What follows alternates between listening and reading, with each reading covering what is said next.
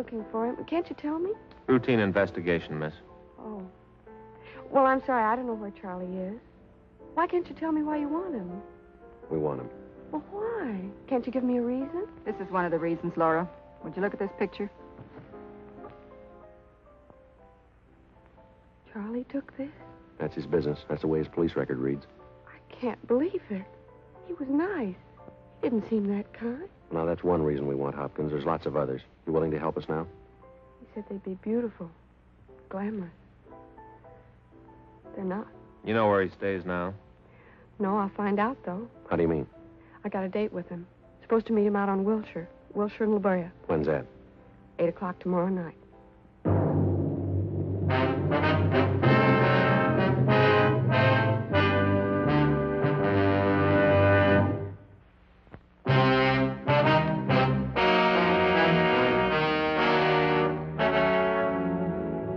Morning, Frank and I went across the street to the district attorney's office and presented our case. A warrant was issued on Charles Hopkins for 702 WIC, contributing to the delinquency of a minor. At 7:45 that night, Frank and I staked out on a cocktail lounge near the intersection of Wilshire and La Brea, the place where the suspect had told Laura Osborne to meet him. 8:15, 8:30. Joe, down at the corner heading this way. Yeah, it could be him. Yeah, dark glasses. Yeah, that's him. Come on.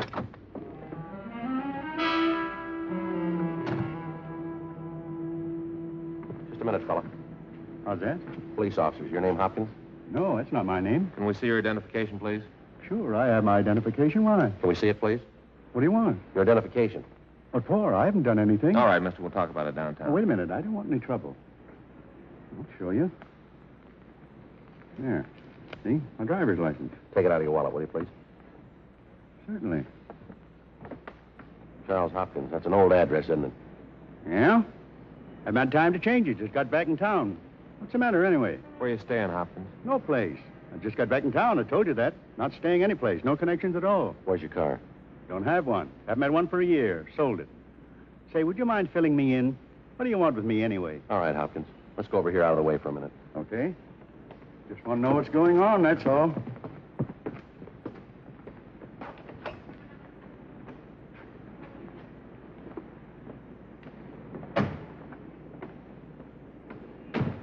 I'd like to see what you got in your pockets. Take everything out. What is it, a shakedown?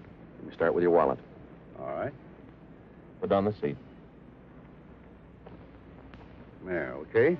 Now your pockets.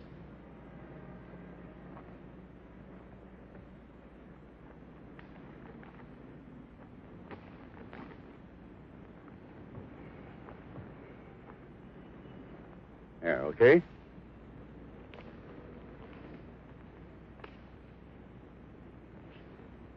You said you don't have a car. Is that right, Hopkins? No, of course not. I told you that. And what are you doing with this parking ticket?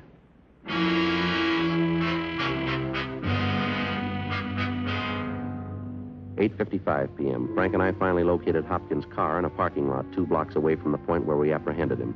In the glove compartment of the car, besides a half a dozen photographs and small books, we found a key with a metal disc attached. Stamped on the disc were the words, West Side Studios, number 23. Hopkins refused to identify it. He refused to admit a thing. He was booked into the county jail on the contributing warrant.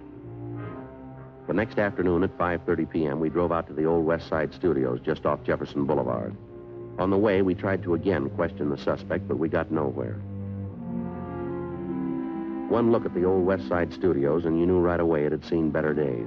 The place had been fairly prominent back in the early days of silent pictures, but all that was left now was 3 square miles of broken-down scenery. The faded sign over the main gate read West Side Studios, founded 1920, admission by pass only. Hopkins unlocked the gate, and we drove onto the lot. The place was deserted. The sun had almost gone down. It was a cold wind from the north. Hopkins directed us to pull up and park.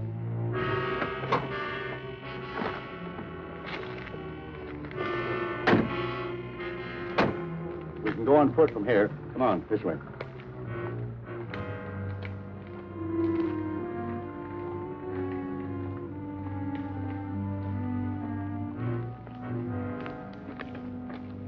You run an office here? Is that it, Hopkins? No, sir, I do not. I live here. You in some kind of movie work? Have been for 30 years. More than 30 years. Is that so? You an actor? Hopkins. Haven't you ever heard the name? I'm a producer. Oh, I see. Why didn't you tell us that to start with? Oh, I don't know. Different reasons. I didn't want to throw my weight around. I have a lot of connections in Hollywood, you know. That's so. In the trade 30 years. I was one of the first. You can make a lot of friends in 30 years. How about the books and pictures we found in your car? How do you explain it? Come on over here. I'll show you boys something you never saw in your life before. You got a cigarette?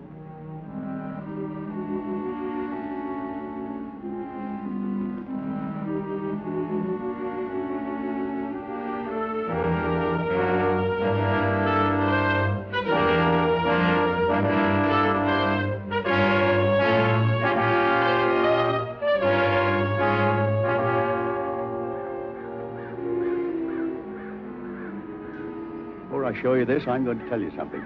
Yeah, what's that? This studio will be back on its feet in a year. I'll bet $1,000 on it. This whole block here, sound stages. I got plans for them in my desk. That's so. You have an interest in this lot, do you? Not exactly. Not right now, anyway. I did have an interest, though. I will again. I was one of the original owners, you know. Is that right? Me and 5 other men. We were the top people in Hollywood when we opened West Side. I was a young fellow at the time. We made pictures, mister. Great pictures. Not like today. It's changed. It's all gone now. What have you been doing lately, Hopkins? I mean, what do you do for a living? Different things. I have a few investments, private income. I made money with West Side. That's when the town was really turning out pictures. I made big money. What are you doing today? I told you, different things.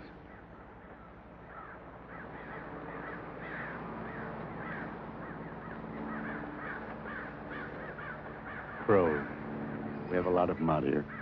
They like to nest in those eucalyptus trees over there. Nice sound, isn't it? Now, look, we still haven't got an explanation. How about the books and pictures that we found in your car? Oh, that. Nothing to explain, is there? Just a few gimmicks I picked up. You know a boy by the name of Steve Banner? Banner? No, I don't think so, huh? How about Bud Spencer? You know him? No, I knew a George Spencer once.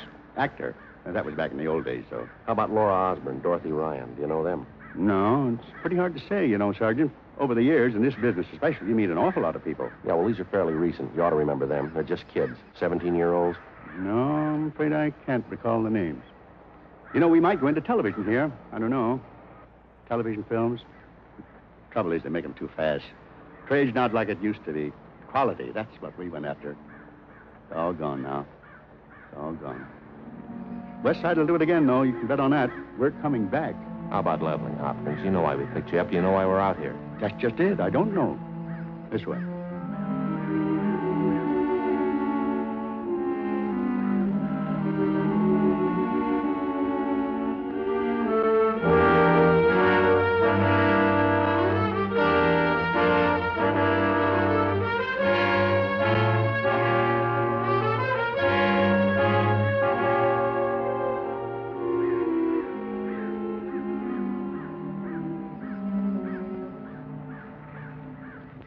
How about it, officer? You remember this one?